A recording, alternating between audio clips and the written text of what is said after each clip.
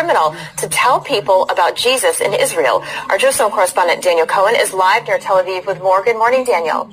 Good morning, Allison. Good morning, everyone. A big story just before, days before Palm Sunday, Good Friday, and Easter. Sacred time for Christians. Two ultra-Orthodox members of Prime Minister Netanyahu's coalition have introduced a bill that would punish believers for sharing the gospel of Jesus with prison time. United Torah Judaism Knesset members Moshe Gafni and Yaakov Asher introduced legislation last week making it illegal to share in conversation or produce content online, in print, or by mail. Their explanation of the bill emphasizes a warning to stop Christians in particular. I'm just going to touch you in. Hey, what's up, America? I'm your host, Rico Duke for They Feel Truth TV, and I'm just going to touch in real fast on this right here.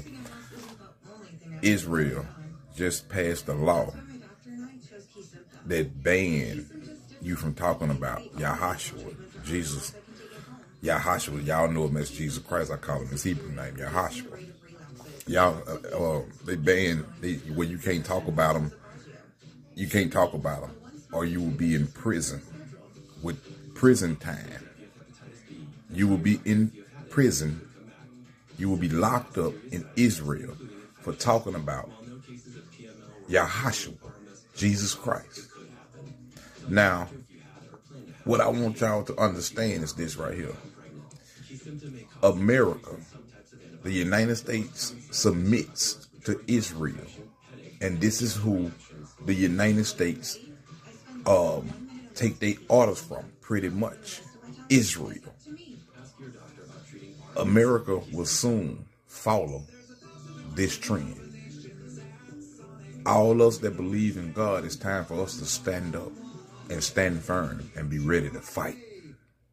And I mean fight to the death. I'm going to repeat this again. Israel has just passed a law that bans you from talking about YESHUA, Jesus Christ.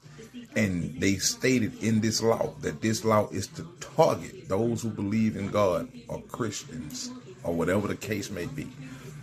I don't believe in Christianity, Muslim, I don't believe in religions. I believe in God, YESHUA.